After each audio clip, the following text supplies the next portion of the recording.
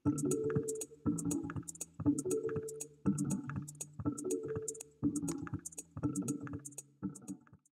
I'm Boris. I've been teaching. I've inherited this workshop, I don't know, about like 10 years ago, and I've been teaching it ever since. It's grown, it's expanded. Initially, it was very statistics focused. We quickly noticed that what you guys really need is not so much learning statistics, but learning to work with programs, with programming in principle, thinking about problems, structuring your problems, breaking them up into little steps, translating whatever you're doing in, and thinking about as workflow, translating that into working code, testing code, debugging it, applying sound software principles and all of that. So this is what we'll mostly be focusing on. By way of introduction, my original background is actually in medicine. I was a young medical student at the University of Munich.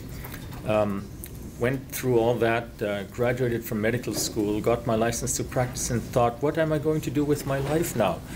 And I started looking at a research laboratory, and somehow ended up doing a PhD thesis in molecular biology. In real molecular biology.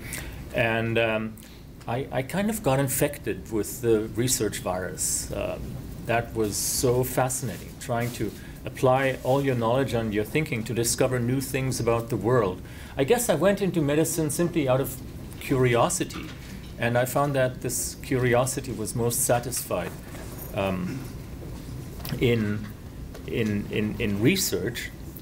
And so since working days only have like 36 hours in which you can do stuff, at some point I had to make a decision whether to continue doing medicine or whether to continue doing research. So I've decided doing research, and after doing my PhD thesis in molecular biology, I did a very wonderful time as a postdoc with Robert Huber in protein crystallography at the Max Planck Institute for Biochemistry in Martinsried, where we studied protein structure. So it got a little more theoretical, and even though I've been programming for longer than before any of you were born, probably, I got to write some real code at that time in Fortran on very old mainframe computers. After that, looking at protein structure in more detail, I became interested in what makes proteins fold. Where is that information? How is that information even generated? How can we go from a linear gene and build a three-dimensional structure of something and magically have it self-assemble? What is the nature of that information? And so to pursue that a little further, that quest, that curiosity about the nature of information in life, I started getting into protein engineering. If we kind of think we understand what a protein is about, can we then swap out individual amino acids and make the protein perform something useful? And I applied a theoretical approach to that I had developed, which is brutally simple, simply taking sequences, collecting statistics of homologous proteins, which amino acids appear in which position. And if the set of proteins is well chosen, you can approximate the distribution of amino acids at every position as a canonical ensemble in statistical thermodynamics. So Boltzmann's law applies. You look at frequencies, and from the frequencies you derive free energies. And that's a wonderful way to work. That's something that we can find all over nature and all over biology. The reason why it is so important and so useful to work with data, we can simply count occurrences. And if evolution is working and shaping the distributions, the profiles of how many things occur in which space, then that gives us an idea about a statistical free energy that's operating on the evolutionary, to be able to quantify the evolutionary pressure that's active on things. So this is what I was interested in my postdoc time in my first research group in protein engineering. And we actually learned how to stabilize proteins in a very predictable way from sets of homologous sequences.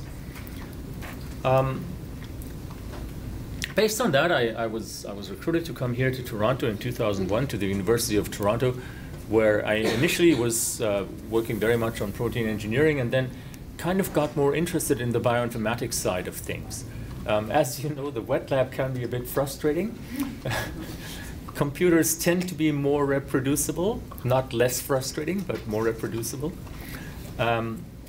So I got into that. I started focusing more on bioinformatics teaching. I actually direct the university's undergraduate specialist program in bioinformatics and computational biology. The teaching is actually great fun because it motivates me to not just focus on the small parts of my domain that I'm interested in, but spread my net more widely, keeping abreast of current trends in bioinformatics and certainly in molecular biology and molecular medicine. So that's a journey of curiosity, taking me from medicine to molecular biology, from molecular biology to biophysics and protein crystallography, from biophysics to protein engineering, from there to bioinformatics. And I've always joked if it gets any more theoretical than that, I'll be doing philosophy. But last year, I actually started collaborating with philosophers on a number of projects. On the biological side, something related to systems biology, which is turning out to be quite interesting. So there you go. Now, most of what we'll be doing today is going to happen in an R project. And I desperately hope all of you have gone through the pre-work and have installed Git and RStudio and R on your computers. And in the pre-work, you've learned how to download an R project from GitHub, and you've installed a project folder on your computer. So the first milestone of this course is to download the project for this course, which lives on GitHub at. Erase this. Oh, I can just write it down here.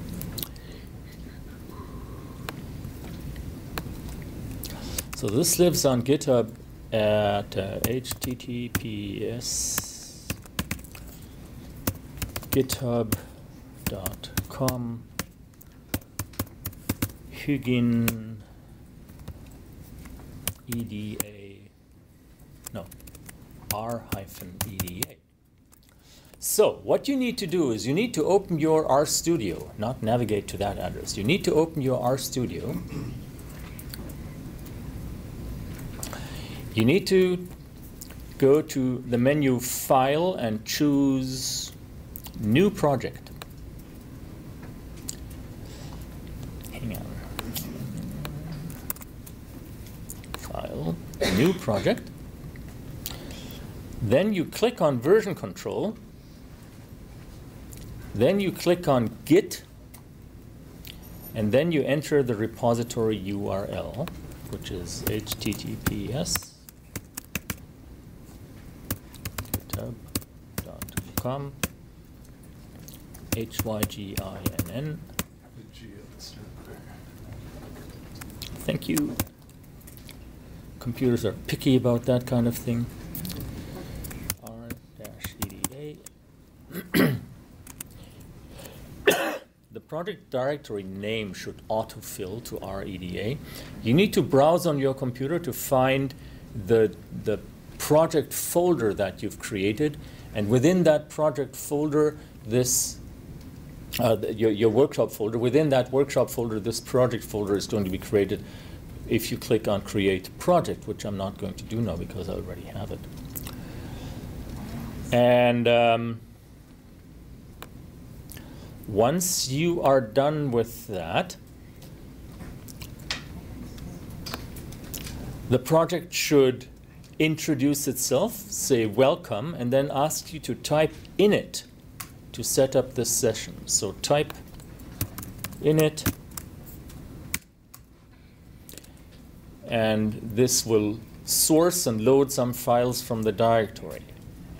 And if you are done with that, please put up a blue post-it, and if you get lost with that, please put up a red post-it. This is our first absolutely crucial milestone. Can you scroll up to where the URL is in Exploratory?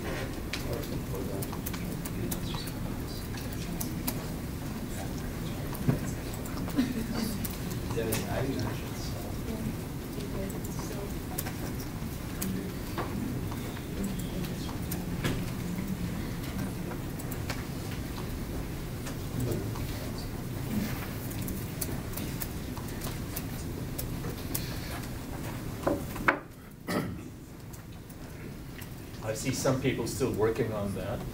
If you're not actually still working on that, and you completed it, but don't have your blue post-it up, do put your blue post-it up so I know that everybody's on the same page.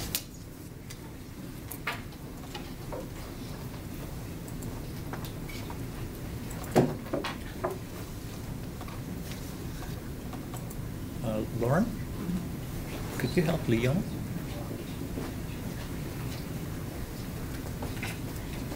The invisible post-it.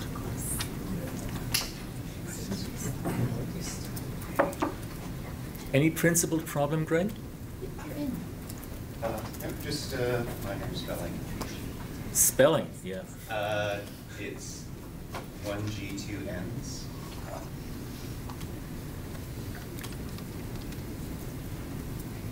Aha.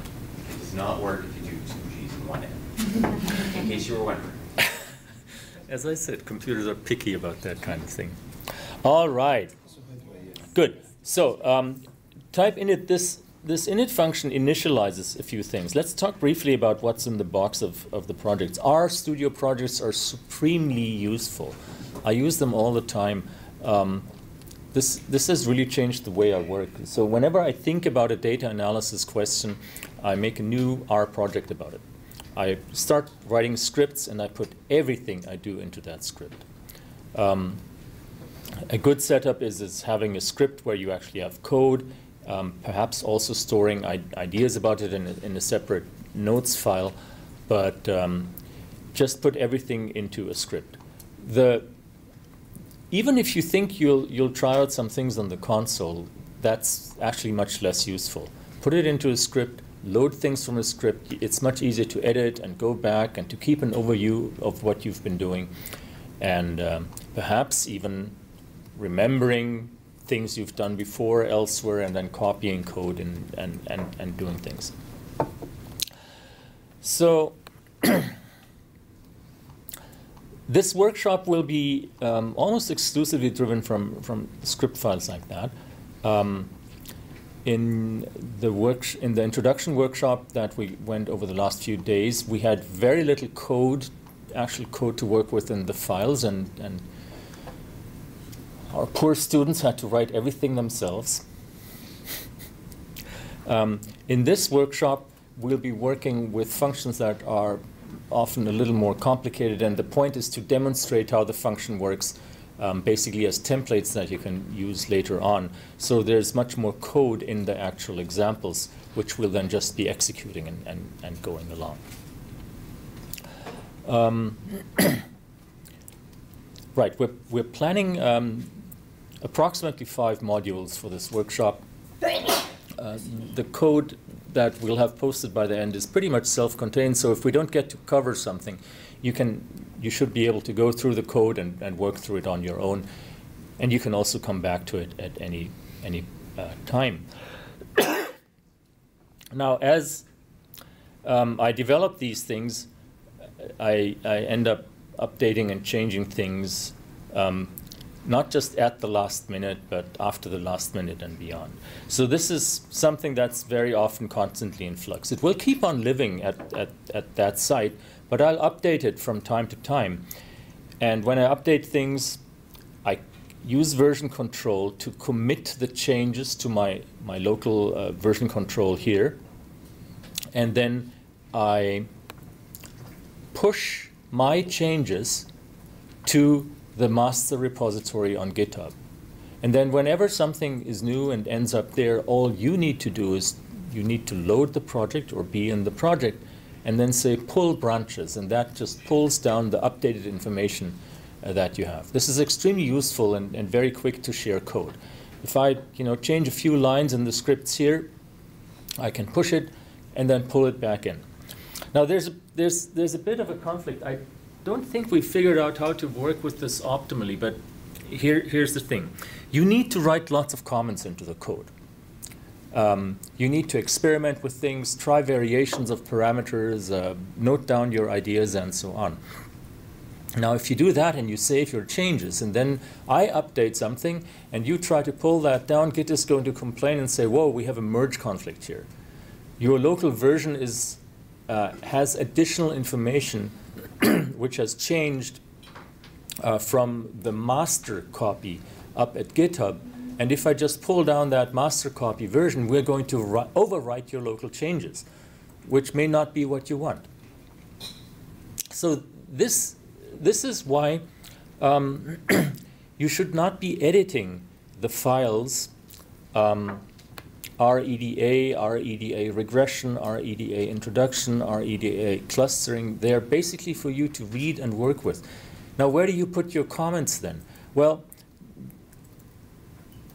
in the introductory workshop in the last 2 days, we made local copies of these files from the setup script, and these local copies are then called, say, my REDA introduction, and you can copy these and work with them and save your changes, and then if something gets updated, I'm updating only this here and not the other copy. So you're basically working with 2 sets of information: the one with your local with your custom notes and information, and the one that comes down from GitHub. Now there's a problem in that, because that means your local copies are not going to have the updates that I put into the other script. So that doesn't work that well either. So in this workshop, we'll adopt a different strategy. So if you've been here the last 2 days, don't get confused. There's a file called myedanotes.r for you to write your general notes in. This file does not live on GitHub. So anything that I do on GitHub is not going to overwrite this file. There's not going to be a merge conflict. So put all your notes into, open your myedanotes.r, put all your notes into there, and let's see how that works. It'll require you switching back and forth from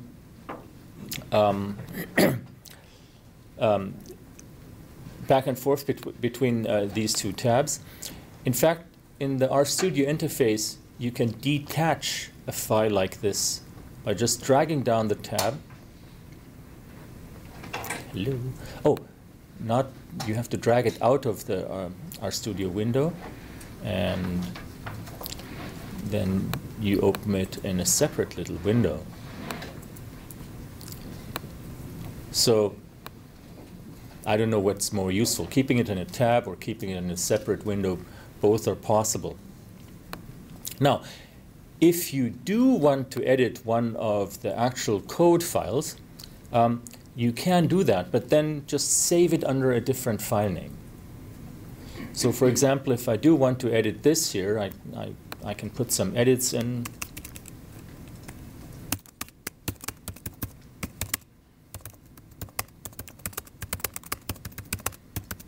Some comments. And then don't save it, but save it as whatever, for example, myr.eda. So you can do that. But note that these local versions are not going to be updated from GitHub. Confusing? I think I'm already confused. Are you confused? It gets worse. Keeping a journal. So for things that you write as code snips, as pieces of code, use this little file, myEDA notes. If I develop things online, I'm always going to put this into this code snips file, which I'm going to update from time to time. So if we come up with particularly crafty solutions to some of the tasks which we're discussing, the code is going to be in here and then uploaded, and then you can copy it down and put it into your journal or wherever you want to keep it. But in principle, you keep your notes in myEDA notes.r. But that's good for codes. For ideas, for concepts, it may be much more useful to write them down by hand. So whenever I go to a lecture, I'm writing constantly all the time. Not so much because I need to. I'm a slow learner and a slow thinker, and I need to go back to my notes and reread what I've just heard in order to read it several times to finally understand it. The idea is more to use writing, to use keeping a journal as a tool for focusing. As you write, you're sure, and you paraphrase what I'm saying, the concepts that I'm talking about, you can be sure that you're actually actively engaging with what I'm saying. It's not all just going over your head and you're thinking very different things about the beautiful weather in Toronto and how nice it would be to visit the islands instead of being here. So write. Write down all ideas, write down all concepts. This is going to be very, very useful. Once again, this is not a course on the internet. You're here because we're here to explain things and provide you with insights and emphasis and background and context that you wouldn't find anywhere else. Share experience. So profit from that by writing it down. Keep a journal. I'm emphasizing this more and more in all of my bioinformatics courses now. Between 20 and 25% of the final grade is given for student journals. That's not because I want to see what students write in their journals, but to emphasize to everyone that this is crucially important. You might have heard the term reproducible research. It's getting to be a more and more important thing, the fact that if we publish data, we're going to be more and more detailed in our requirements to provide an exact trace of where the data originated, how it was manipulated, where it went, and so on. And if you don't keep scripts and if you don't write down your ideas in journals, you're not going to be able to do that. I know that from experience. All right. So what's in the box? You have RStudio here. As you know, there's by default 4 different panes open. Pane as in window pane, P-A-N-E, not as in discomfort, P-A-I-N, even though the distinction in programming is sometimes not very obvious. The lower left one is the console. This is where we simply type single commands. The upper left one is the script pane. This is where I do most of my work. This is where I write everything, because it's very easy to transfer commands into the console, things like getWD. If I type that into the script pane, how do I execute that? I do what? Control Enter. What does, but what and how? You're omitting a detail here. Okay, I'll type Control Enter. Nothing happens. On the get W. Like when you are on the get W. I need to put my cursor into line 125 and then type Control Enter. That will execute the command getWD, which shows me the working directory. Right? So I can type this here, and I can retrieve what I type in the history pane, and I can double-click things I find in the history pane. I can even search in the history pane for commands that I issued ages ago. I can double-click on something here, and that loads it into the console, so I can then either execute the command again, or I can edit it. But most usefully, I put my commands into the script and execute them from there.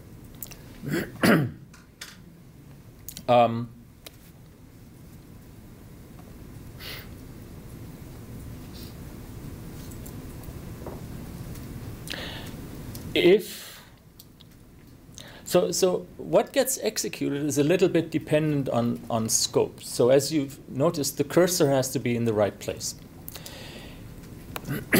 If I execute something simply having the cursor in a line, I'm actually executing the entire block.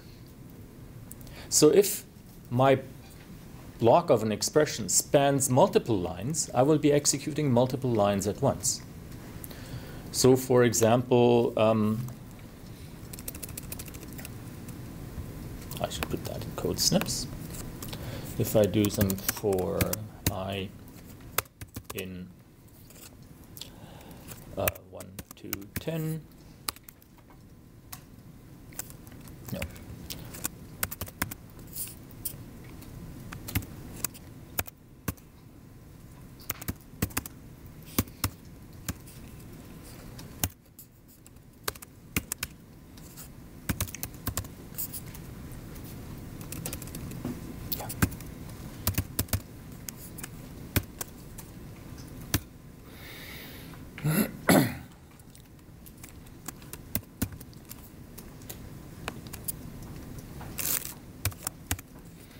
All right, so what does this do?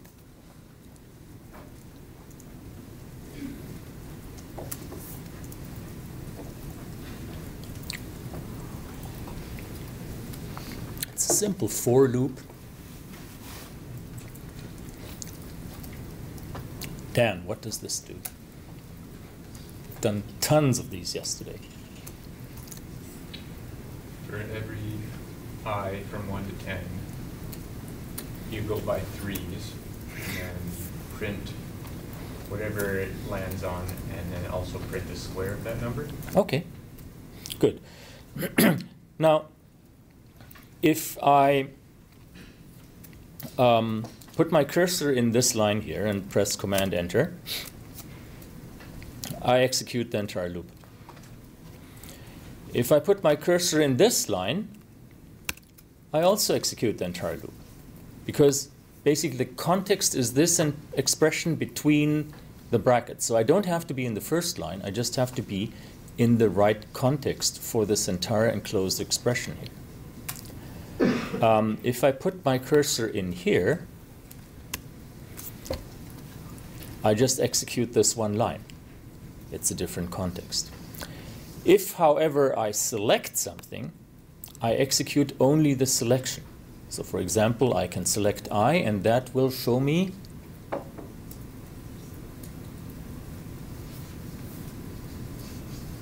what? If I press Control Enter, what do I get? Control Enter of I? The last value of I in the loop. Exactly, the last value of I, or I would say the current value of I, which is the last value that it had when it went out of the loop, which is 10. And that's really useful because often we have expressions in R where we have functions and parameters and functions as parameters of functions and complicated selections. And they're all evaluated from inside to out. So if I do something like that and I'm not exactly sure what I'm actually doing here and what this is, I can just select the sub-expression, press Control Enter, and then execute the selection alone. So this is the expression sequence 1 to 10 by equals 3, which gives me 1, 4, 7, 10.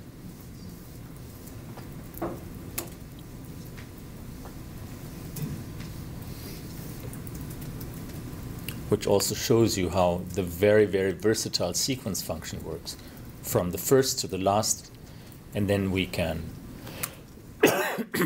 increment things. There's, just to note this here, there's two main important parameters for the sequence function. One is by. Default is 1, so if I just say sequence 1 to 10, it's the same thing as using the colon operator. By gives me larger intervals or smaller intervals. I could say something like 0.5.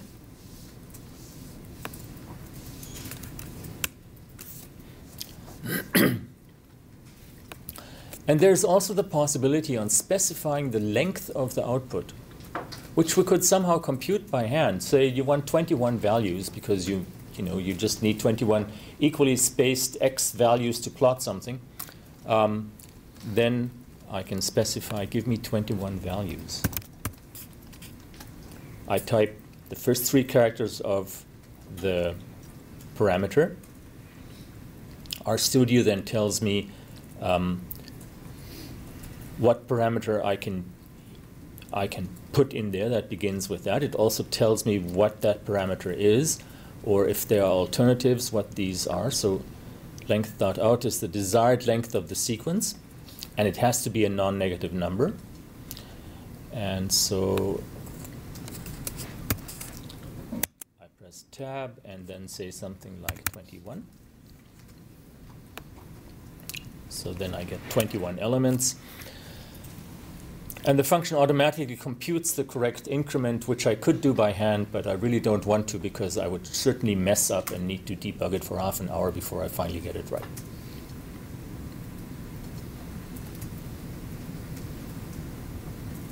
Okay, so that was an aside simply for executing commands, and you will be executing a lot of commands in the scripts. Put the cursor into the right scope, press Command Enter or Control Enter, depending on whether you're on a Windows machine or on a Mac. That executes an entire block. Or if you want to be more specific, select something, do the same thing. It can be a multi-line selection or just part of a line, even just a single character, and that gets executed. Things that get executed appear in the History tab if you should need it. You can recall things by double-clicking.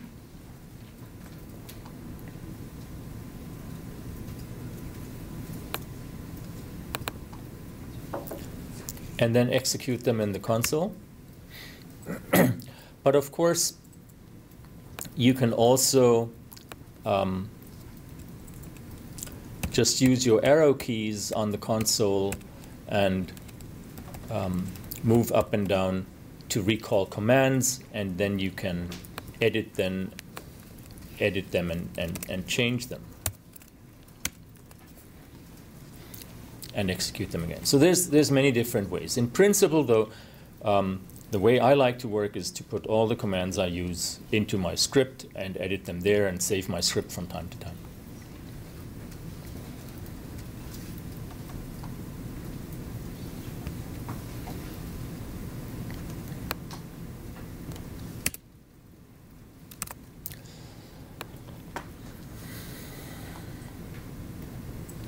Why did I get sidetracked with that? Where was I coming from? I have no idea. Let's continue with discussing what's in the box. Okay, so the first file here is git ignore. That's just a file that tells what is going to go into updates. You don't even need that unless you are committing to your own repository. What I usually do is just copy that from an older project. I don't want to keep our history files. I don't want to keep updates to these are operating system specific files and so on. Let me say something about how this is configured with our history and all of that. By default,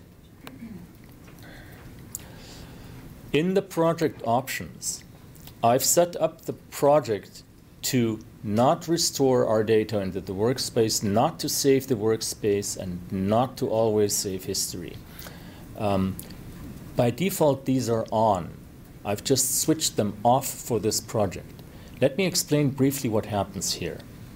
So normally, by default, R would save the entire workspace to a file called rdata on exit.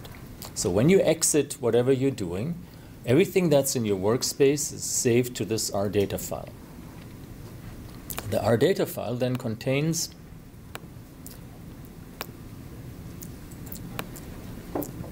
everything that's here, the functions that you've loaded, the values that you've loaded, the objects that you've loaded, and so on. When you then restart R, this gets reloaded, and you can continue working with the same workspace that you've used before.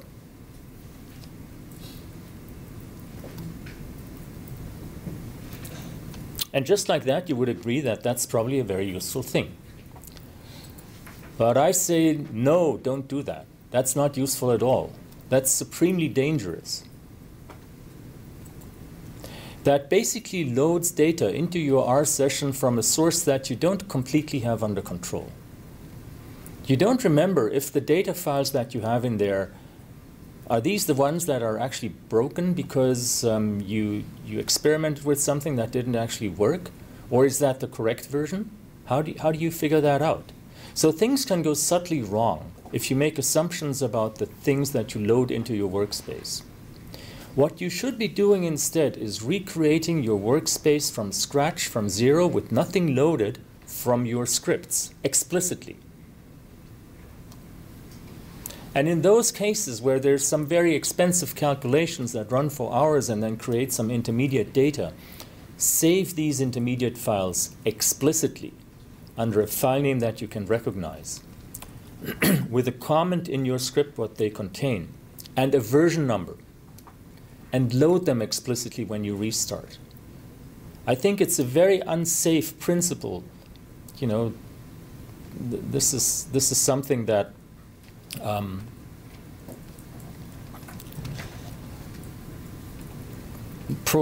well, let me not talk about Microsoft programs. It's a very unsafe principle for computer programs to do things implicitly without you being under control and knowing what goes on. The chances of you corrupting your data and doing something extremely wrong are very high. On the R help mailing list, which I sometimes contribute to, we often have people saying, help, I'm starting R and it crashes as soon as I start it. Well, what usually happens is that there's some thing that's loaded which is incompatible with life on the computer as we know it. And it got saved into the R data file, and now R loads it on startup, and that crashes the program, and that's not good. Solution, of course, is go to your project directory, delete that .r data file, and then basically start from a vanilla start. Better to not create it in the first place. So this is the thing about saving the workspace to R data on exit and restoring R data into workspace on the startup. I don't do that. It's switched off. Be careful. When you make your own projects, it'll be switched on by default. If you wish to turn them off, you'll have to do that explicitly. It's kind of similar with the history file. Always to save history, even if not saving our data. I also switch that off. I don't need history files because I don't rely on the history which is stored. I rely on the commands in my script file. Everything is in my script file. That's where I can read what I've been doing. That's where I edit it, and that's where I pull it out. So very often, I open my project. I go to the main file that basically controls everything, and then I just click on source to put my program into a defined state and load everything that I want to do.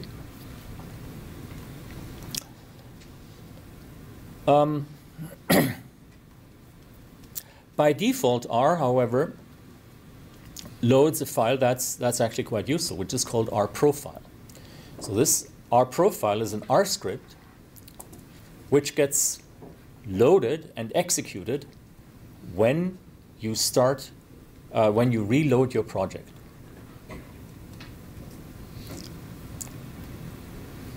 It's a little bit more involved. Actually, what happens is if you start R in a particular directory, the R profile file in that directory is going to be executed.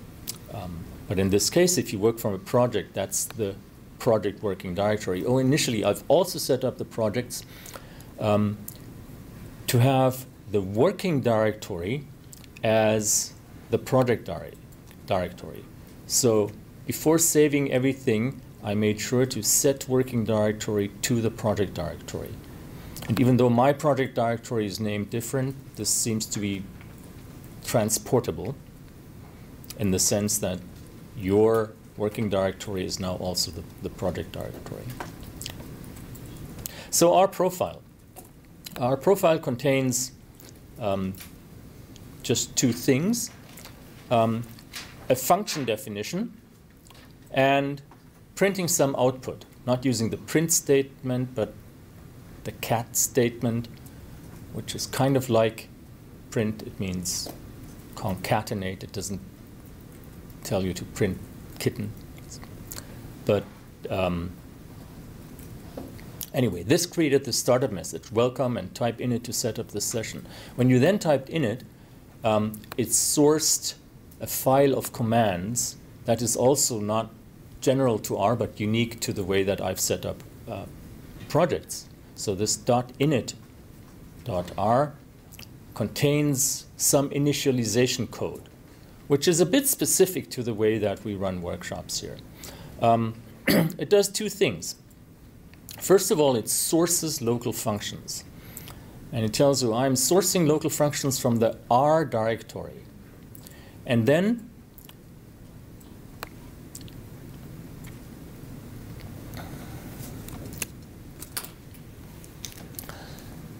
it uses the function list files with the path of the R directory in the files here. And this is a Unix convention of how to specify relative paths. So if I'm in the local directory,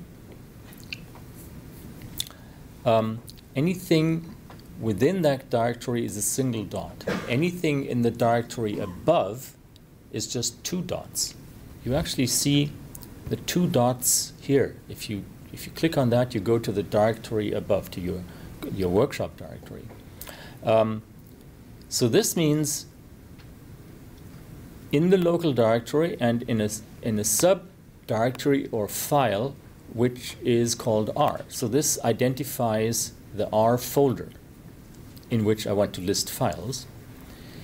The pattern that I'm applying here is all files that end with a .r. This is a regular expression. We'll be talking about regular expressions a little later. So from the directory here, all files that end with R, and don't give me just the file name, give me the full name, i.e. the full path with that. So the R directory contains 3 files that end with R: bytecode, object info, and readfasta.r. So this expression, list files, path, pattern, and full names, generates a vector of 3 file names. And then I put that vector into the condition for a for loop. So this is my vector here. And then I iterate my loop over this vector. And for every iteration, I assign one element from the vector to a variable called script. So this for loop iterates 3 times. And in the first time, the script variable is our bytecode.r. The second time, the script variable is our objectinfo.r. Third time, it's readfasta.r. And then the command source script actually runs that script. Now, what's in a script like that? Everything that I put into the R folder is a script that can load one or potentially more functions. So readfasta.r is a function file. It has a header, some information about the version, its purpose. It describes the parameters. For example, the parameter fn that's loaded here is a character variable, the file name of the input file. It has a single return value, i.e. here, a character vector, which are single letters of a FASTA sequence, and then the actual function code. So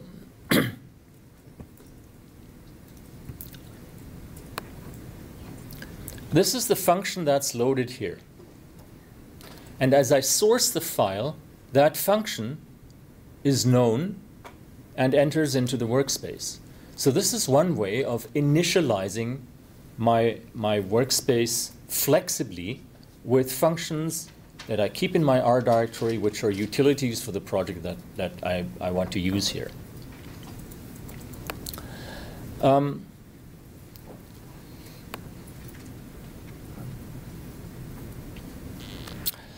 Okay. And then in my function files, but this is optional. The function will work perfectly without that. In my function files, I also put 2 blocks of utility code. One has examples with which I can remind myself of how I intended to use this function. It's kind of like the example section in an R help file. And one has tests that I can use to make sure if I change something in my function, I can then run the tests and make sure that all the output is still correct the way that I intended it to, which I'm skipping here. We might talk a little bit about testing later on. Now, for those of you who are here for the first time, we've already discussed this in the last workshop, but this is a bit of an odd construction, isn't it? If false. Why? What does that do? If false. If is a conditional expression, but what does if false do? And why am I putting things like, actually testing or my usage example in an if block with if false? What do you think?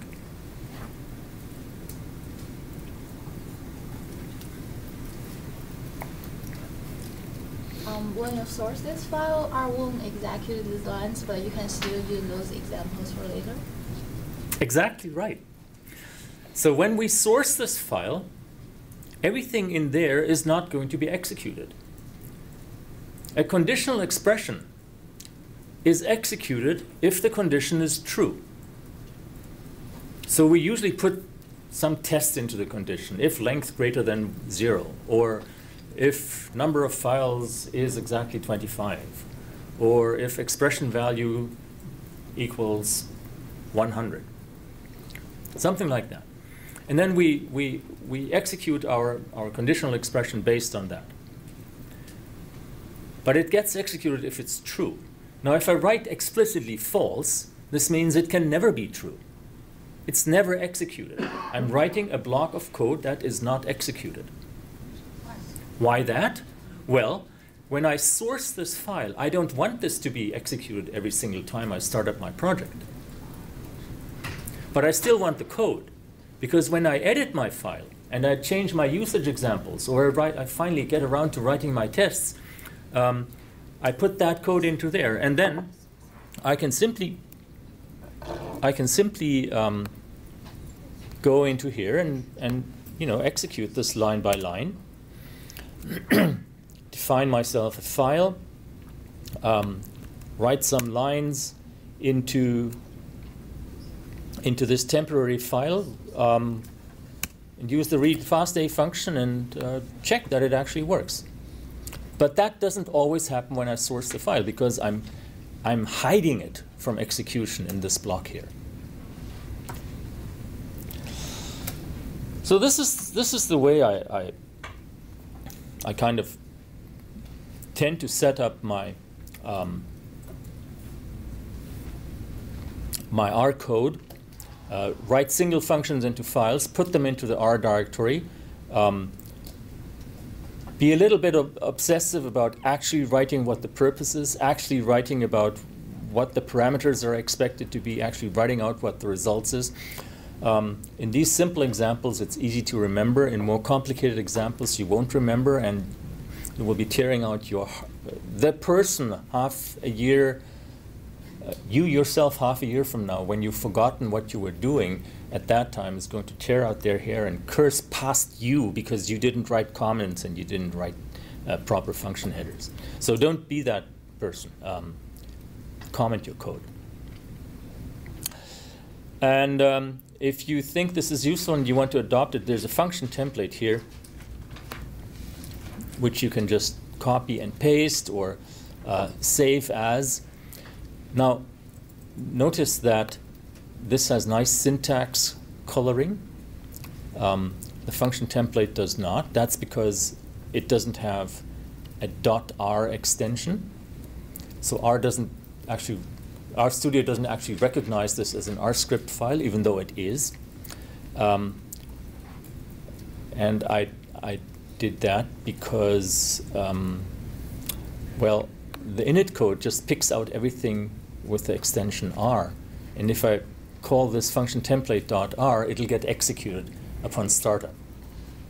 So I was thinking for a while, should I special case this and just remove this from the list, or call it differently? You have to balance your options sometimes. One of the two should happen. I don't want to execute this function template, but I can put a little bit of a special case here and say, if my file name is function template, don't source it. Or I can just name this in a different way. I think this is slightly more general. Special casing code, if you ever find yourself doing an analysis and needing to write special cases to handle odd situations, maybe it's time to step back and think in a more principled fashion about what your code does. It's usually more of a symptom of bad concepts than of something that you actually need to do.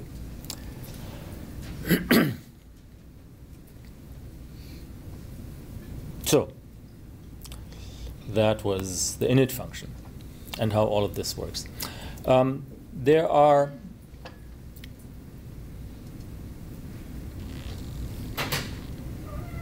I think we'll get to everything else as we go along. Just the scripts folder. has some scripts to be working with, and it similarly, it has a script template. You could use this as a template to set up your own project scripts at home. There's a header there stating purpose, version, date, author. Usually we start scripts by setting the working directory to whatever your project directory is, if it's not automatically loaded that way.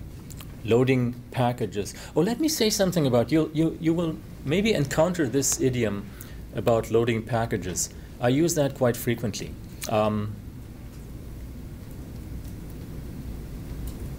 I think I've discussed this in the preparatory workshop, but it's worthwhile mentioning here because it could look confusing.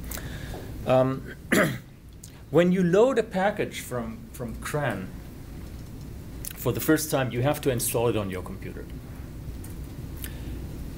That's extremely well done and extremely valuable. The people working for the CRAN, or Comprehensive R Archive Network, or for Bioconductor, are extremely knowledgeable and extremely fastidious in making sure that only tested, validated code that actually works and that doesn't install ransomware on your computers is shared from the networks to researchers everywhere else. So CRAN and Bioconductor are extremely useful. There's literally thousands of useful packages there, but you need to install them on your computer to extend R and to customize it for functions, and we'll be doing that quite frequently. Now, after you've installed them, they live on your computer. And you need to load a package every single time for a new R session. RStudio allows you to do that from the packages window.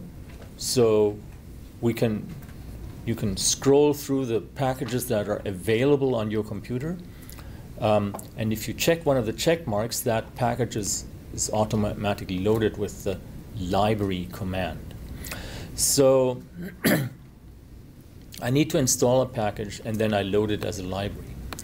Now, these are scripts that I source. And I might source them every single time I start up my project. So if I put install packages and then library into my script file, I would be accessing the internet and potentially downloading a few 10 megabytes of data every single time I run my script. That's not a good way to work. So we use a different paradigm instead. There's another function which is very similar to library. It actually does almost exactly the same thing, loading an existing package. It's called require. So require loads packages just like library does. But require has a return value. The return value is a logical value. And the logical value is true if the package was successfully loaded, and it's false if it was not successfully loaded. And most commonly, the reason why it was not successfully loaded was that it did not exist on the computer. So what we do here for running the scripts is we say require seek in R. If seek in R does not exist, this will return false. The exclamation mark in the conditional expression here turns that false into a true.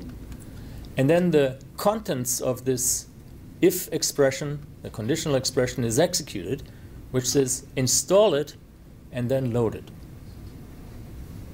So again, in this way, I keep my scripts from doing things when I source them, doing things that I don't want them to do. But I can make sure that everything that I need is actually there. So if I execute this, all that happens is not very much, but the package seek in R is now loaded. So it will only load, like, what if you have it installed? Will it just automatically load it then? It will, if I run if I source the script, if I have it installed, it will get loaded, and then the commands are available. But that will already happen through the require command. So I don't even use the library command at that point, but the require command. Yeah, right.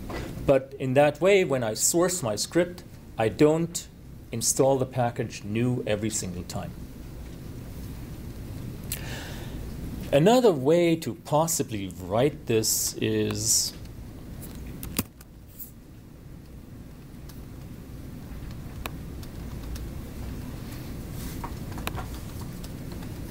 to do it in the following way. Just comment out the install packages, but keep it there. Thus, again, if you run your script, this is not happening. If the package doesn't exist, your script will stop working at that point. If you go through it, it will complain that the package doesn't exist. And you can then do it manually. So this require thing is a way to do it automatically, but you can just write it manually. The point that I'm making, though, is don't put this expression into your scripts that you source frequently, because that will install the package every single time, which is probably not what's intended.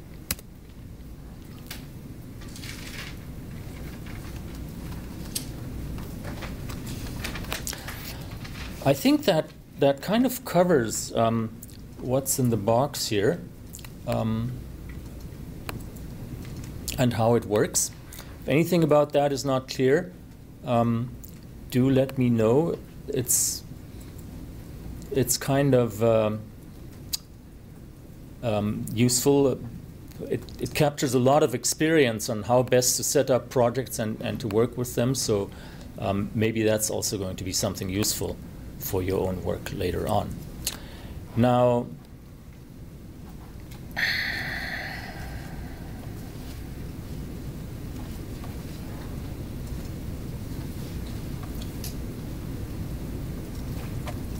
good, we have some time before the coffee break. Excellent. Now let's get started with some actual work with R and exploratory data analysis. And this is the file reda introduction.r, and we'll work with that. So once again, try not to edit this file. If you do edit this file, save it under a different file name. We're going to update it later on.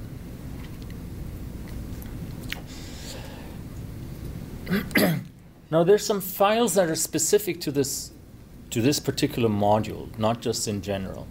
In the assets folder, we have 2 papers. And these 2 papers are, the project lives on GitHub, but these papers are not available for as open source, so I can't just put them on GitHub like that. I've put them into a zip archive instead. So if you double-click this paper to open it, the zip archive will ask you for a password.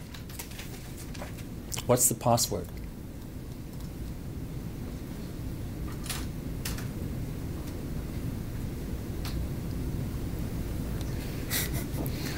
Well, you don't know, right? But you can guess. So what do you think the password would be? What would be your first guess? Not password. No, that's name. Never. That's really more of one. I don't know. But it's a little more specific than that. Short, memorable. CBW. So just type CBW.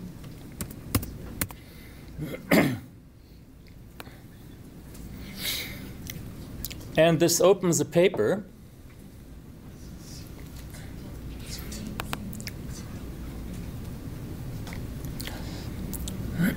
Very cool.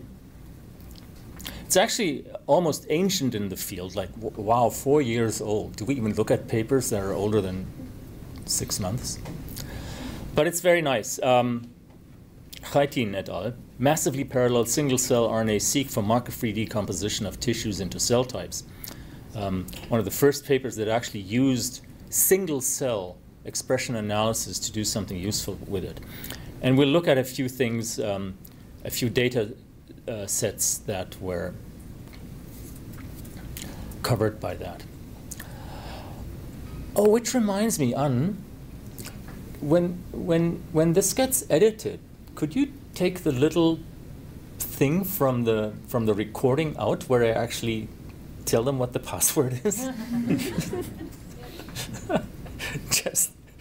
just blank that, because this is a science paper, and we shouldn't just hand it out to people. Is it not freely available yet? No, it's on Science. Yeah. So for us, yes, from the U of T library system, it is. Aren't they public after 6 months or a year now? Yeah, it does say open access right on the paper. It does say open access right on the Beyond Bar paper. and line Yeah, graphs the one. NIH they all go open access. But I accessed it this morning, and it wanted a subscription. Really? Yeah.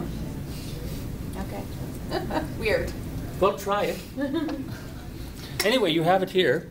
We'll look at it a little more later on. So that's the Chaitin paper. There's another paper, Beyond Bar Charts, which is interesting to read. This is basically additional information. If we have checkpoints and most people are still caught up with doing something, and you're already done and you're getting really, really bored, you can look into that paper, but I'll say more about that. There's a couple of data files which we will be using for tests. We'll be working with the file objectinfo.r. I've already mentioned function template in the R folder. And in the script folder, there are two files, plotting reference and R programming regex, which are also kind of background information which we load. There's the script template that I noted, and there's a file called unittesting.r. So these are specific. So while you're waiting for others to finish a checkpoint, here's some suggestions. So you can read the paper by Weisgaber et al. Beyond Bar Charts. It's also a password protected zip with the same password. And you can write yourself a little R script and start trying to work out how to implement the suggestions that are made in this paper, which are good, as an R function. It's kind of different from what your default options to plot things in bar charts or in box plots are. But from things that you've learned in the workshop, you should be able to implement what they suggested. You can also study the test that package. I don't think we'll have time to really go through test that to write tests. But it should be said that for any kind of reproducible research, it's not just important to write code, it's important to make sure that your code actually does what you think it should be doing, and to test that and to validate that. And the proper way to do that is to write a number of tests that you just have available with your code and that you can run, and that you execute every single time that you change something in your code, to make sure that you've not inadvertently broken something. In particular, if you do find a bug in your code at some point, you write a test that would have discovered the bug had you realized the situation earlier on. So that's a really, really sound principle on how to continuously maintain your code. You work with it, you might find a bug or you might add functionality, and when you do that, you write a new test for it which covers the new situation.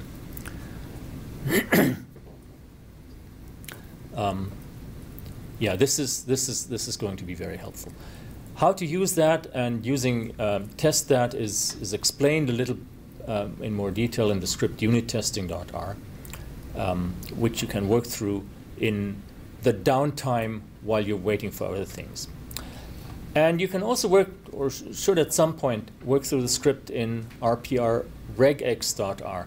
We're going to use regular expressions from time to time, basically just in the very most basic version. Regular expressions are really, really, really important. They have a bit of a learning curve. Once you get through the first obstacles, you can't understand how you could ever live without regular expressions. They're so useful. So get familiar with regular expressions. We're not going to do too much with regular expressions, just a little bit in this workshop, but a lot more is said in that script which is here for your enjoyment.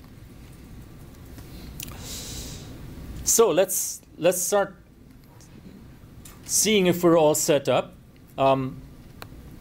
Typically, we'll have these commands here in this working script. Execute get working directory. It should be the directory that you recognize as your workshop directory and the project directory.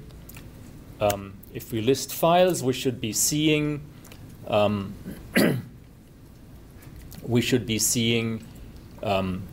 file names of all the files in that we also see in the files pane. Do we see that? Is that correct? Are all the files there?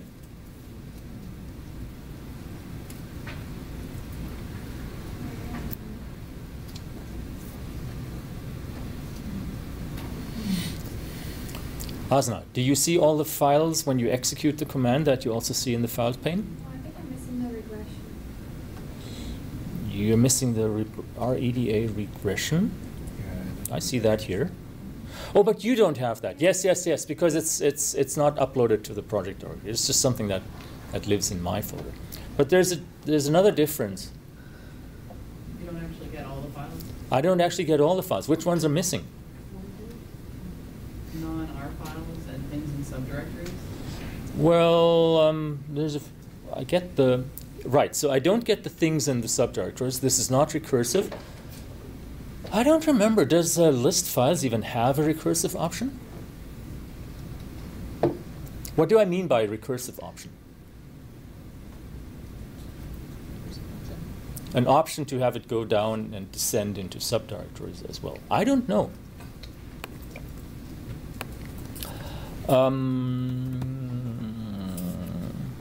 List dot files.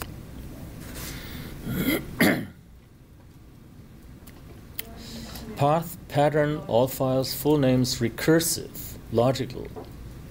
Well, that's nice. And by default, recursive is false.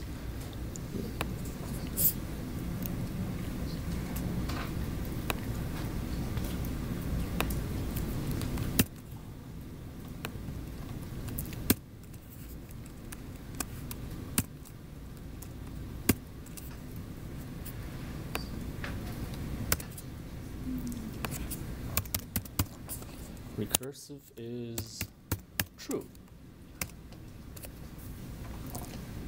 Now I get all of my files. And what's also nice is that by default I actually also get the full path with them. Okay, I didn't know we can do that. Nice. Anything else that's missing?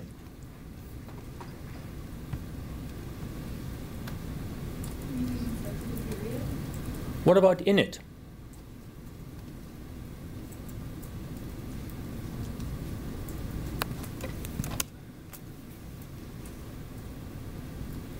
Not here, isn't it? Init? Why?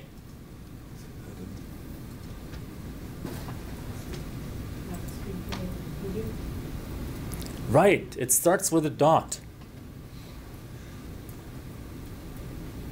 In most operating systems known to man, file names that start with a dot are not displayed in the directory by default. These are hidden system files, and your operating system doesn't want you to see them, not because they're frightening, but because you might be tempted to edit them, and that's generally not a good idea. RStudio is an editor designed to edit things and to touch things and to change them. So it would be kind of, ridiculous if it wouldn't show you all the files that exist, so you can access them and change them and edit them, and hidden files and directories appear in your file pane. But by default, you don't list files that start with a period. And if you do want them, you have to specify all files is true. This is a logical value. If false, which is the default, only the names of visible files are returned. If it's true, all file names will be returned.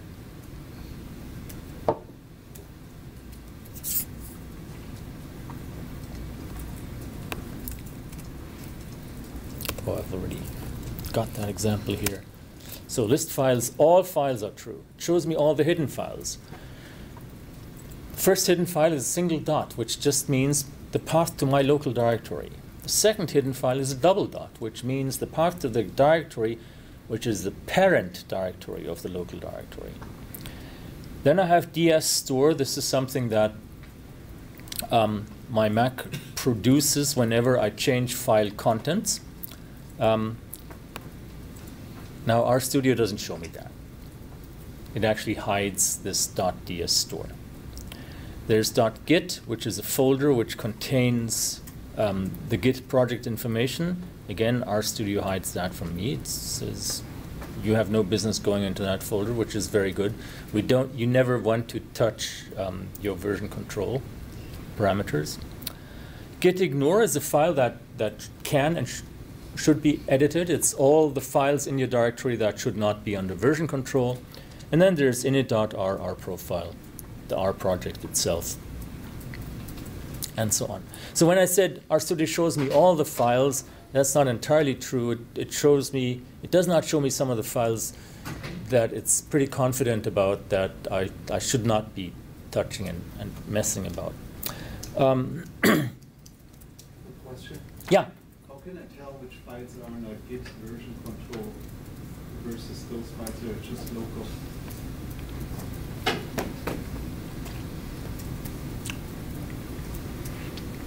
Because it would be important, right? Because as you said, I don't want to change anything that's captured by your version control. So it could mess up your...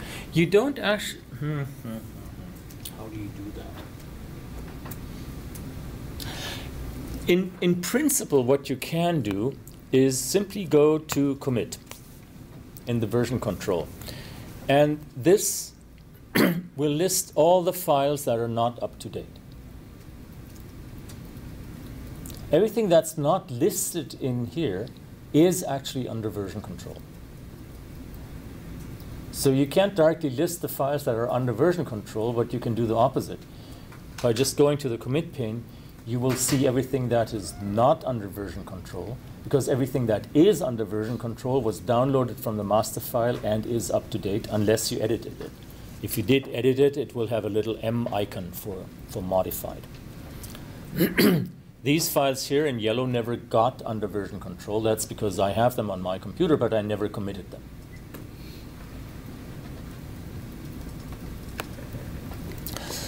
But don't be frightened by that. I'm basically just mentioning this this under version control and that there will be conflicts to prepare you. If you do edit something, there will be a warning message, and R will stop doing what you want to do. It will just give you a warning message, and at that point we just need to recover.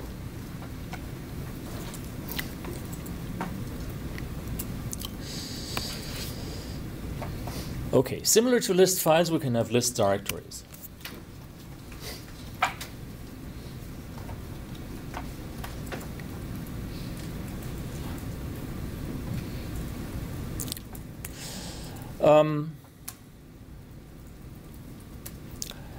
Now,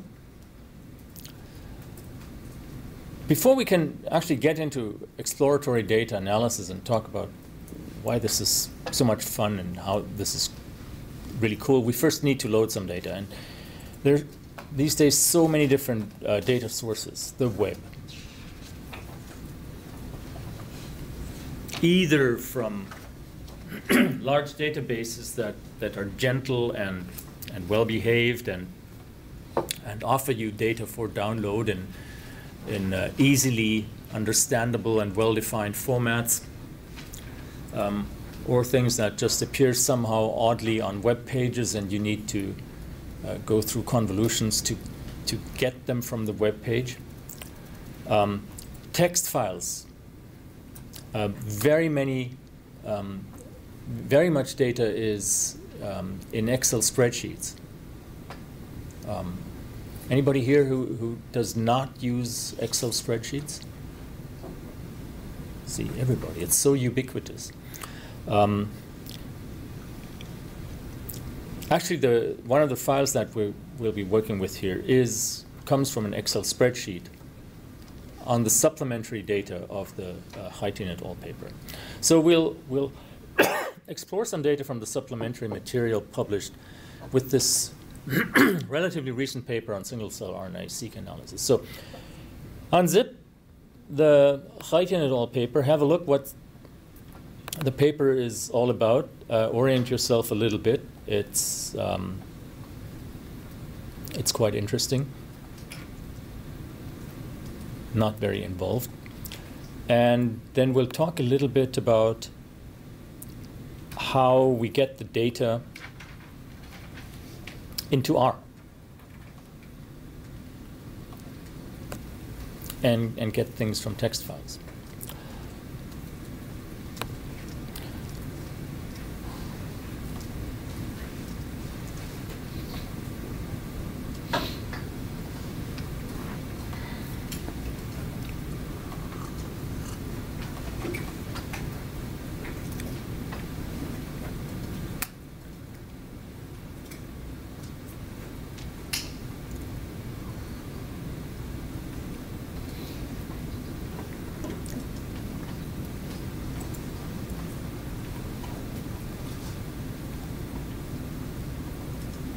I think there was at least one person in the room who actually works with blood.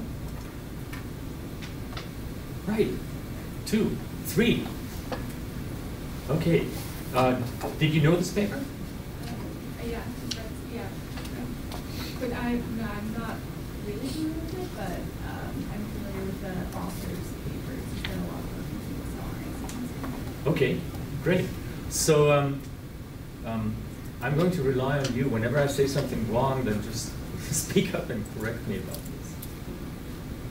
These papers are open access, and I don't have access to papers in general, but I have access to these guys. So this one is? They both are. Yeah. Oh, both of them are open access? Oh. Well, that's fantastic. Okay, so we can just change this zip files thing, and I'll just keep them as they are. Good.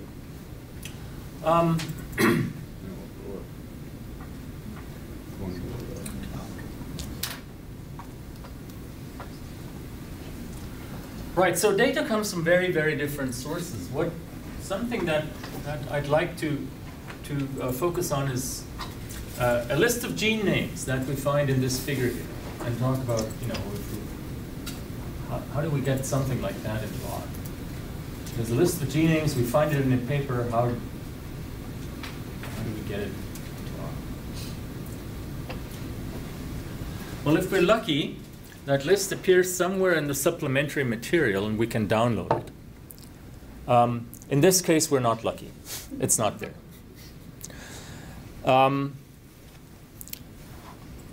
If we are lucky and the authors are our good friends, we might get that list in an email. I didn't ask them. I probably would have gotten it, but I didn't ask. Now, this is a PDF file. Sometimes we can copy things from PDF files and then paste them.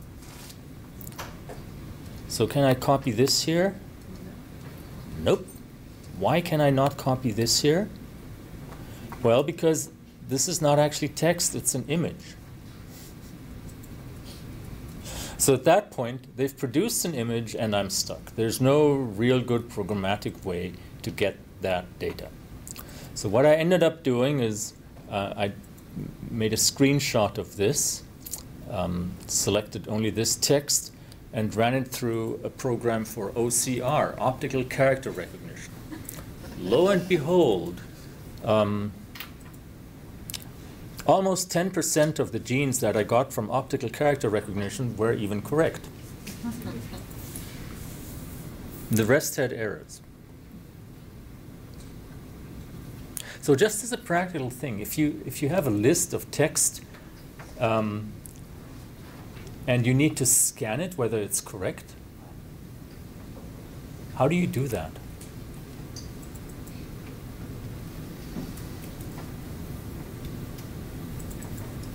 a reference set. Right, the reference set is in that image here. So I have text in my text program, and I have this reference set. And now I need to compare whether what I have in my text file is the same thing that appears here. How would you do that?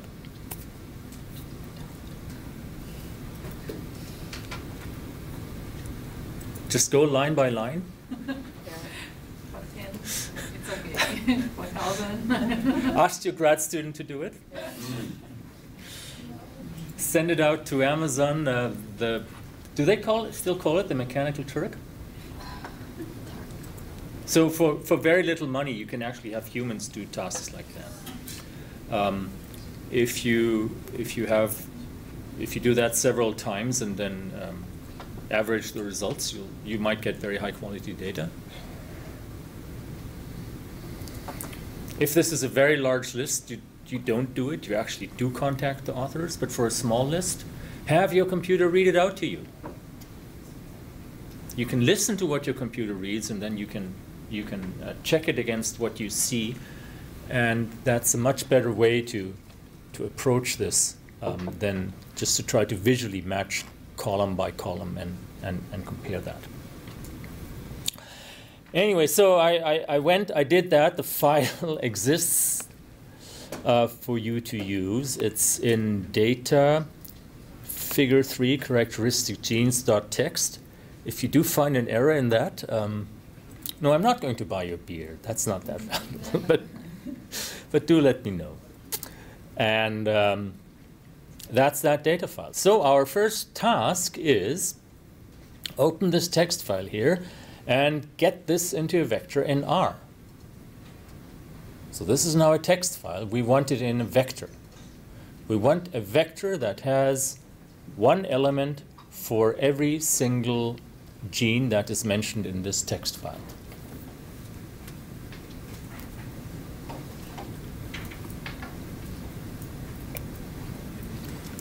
So is there a good way to do this by hand, like copy and paste it? Possibly. Think about it. Is there an R function to do this? Possibly. I don't know. Can you write a function? Possibly. No, not possibly. You can always write a function. So yes, you can do that. Do you have to? Well, we'll talk about that. So scenario is you got a text file like that. It has gene names, potentially many gene names. Your collaborator sent it to you a day before going on holiday. You can't get it into a better version, and now you have to read it into R somehow.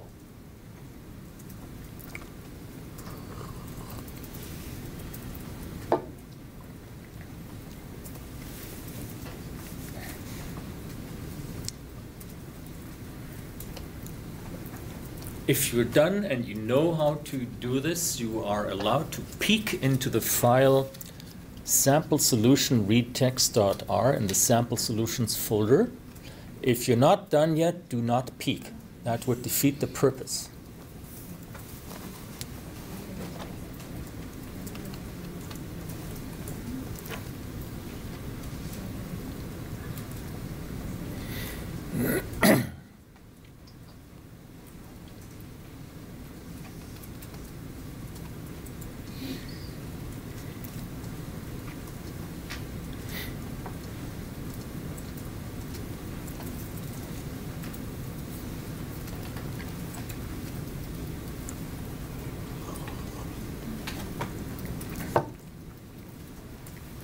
If you're stuck, put up a red post-it. If you're done, put up a blue post-it.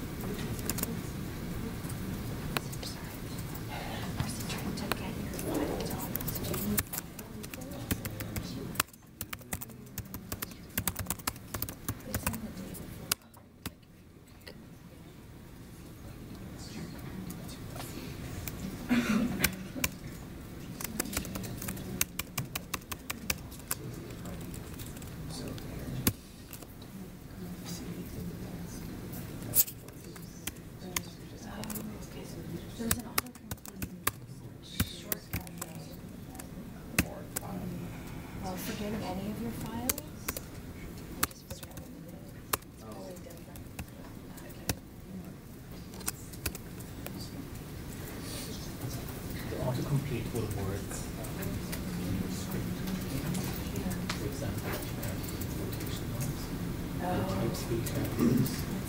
And then press the tab. Or even just this. Ah, there it is. Okay. Tab. So I need the quotes. It does matter. I want a vector. Oh. In this case, the specification calls for a vector.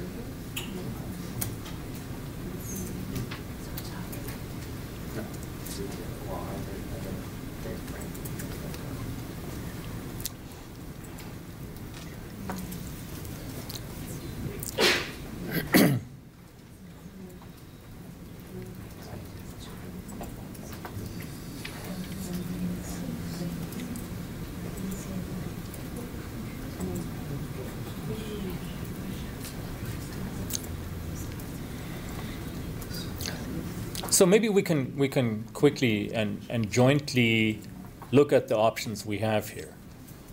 So we have a vector of some strings that we pick up from a text file, potentially a large text file, and we want to get this into a vector. Canonically, we get elements into a vector by defining a variable name or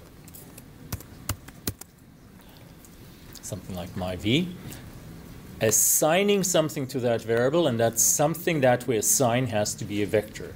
And typically we compose vectors in R with the C operator, unless we use functions that have that actually produce vectors as the output. But if we assemble vectors by hand, we use the C function. So now I need to get these things into here. So I could just paste them in here, but that would not be legal R. That will generate an error about unexpected symbols. Because R expects that there ought to be commas that separate the elements. So let's put in some commas.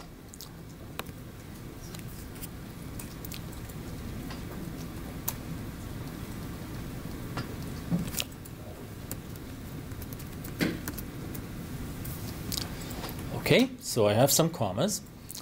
And then I could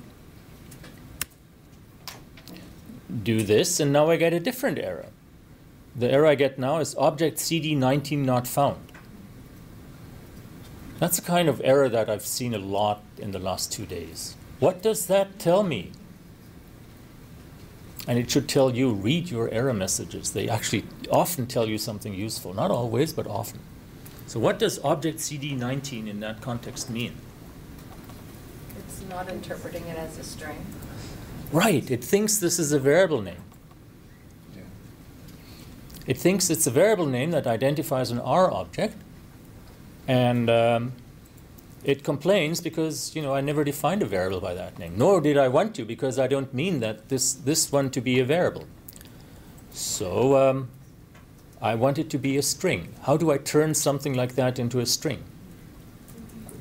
Quotation marks, right? So I define this with quotation marks. Now, if I double-click it, I select the entire word. Then if I just press a single quotation mark, R Studio gives me both quotation marks. So many of the characters operate for matched pairs around selections. Single quotes do that, double quotes do that, parentheses do that, square brackets do that, and curly braces do that too. That's very useful.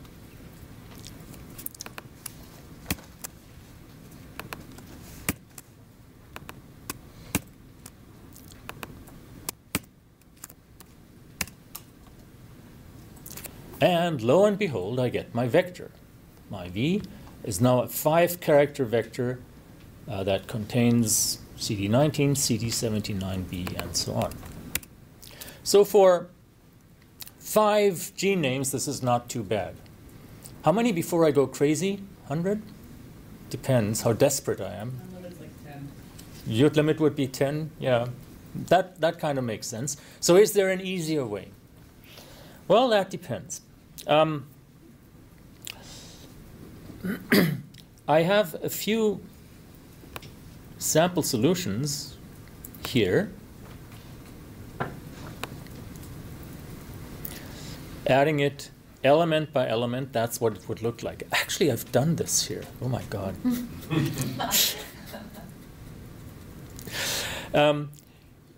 You could also enter it by hand all at once.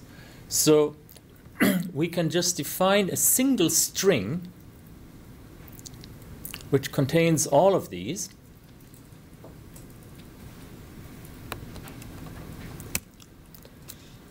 Simply by copying, just writing something like S and then quotation marks, and then taking the whole thing, copying it, pasting it in here, and pressing return. So that now is a string which internally has CD19 line break, CD79B line break, CD22 line break, and so on. So it has what I need, but it's separated by line breaks within a single string. And I can use the function which to separate it. Everybody who was here yesterday knows that I'm talking about the function strsplit. Strsplit. So I can split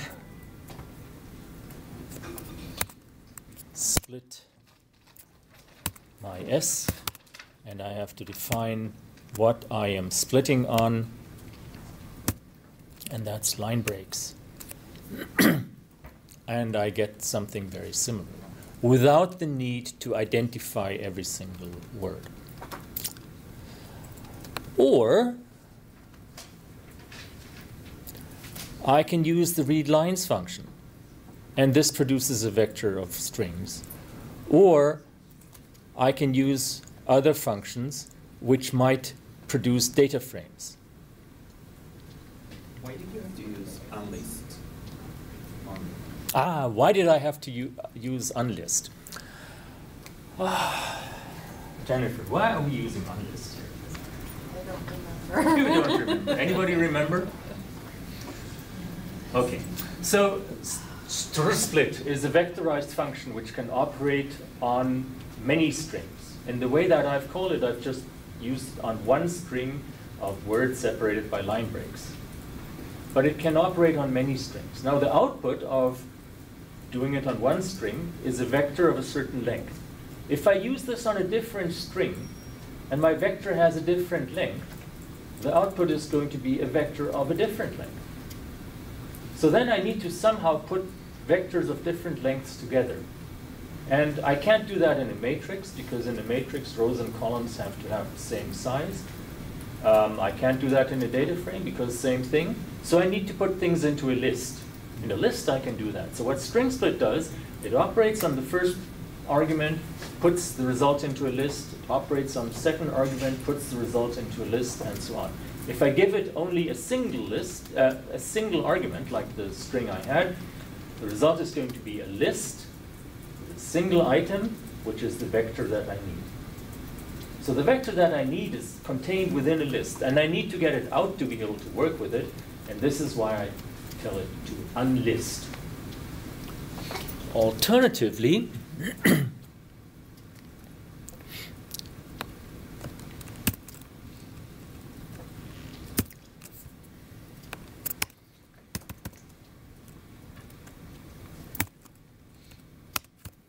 I could have written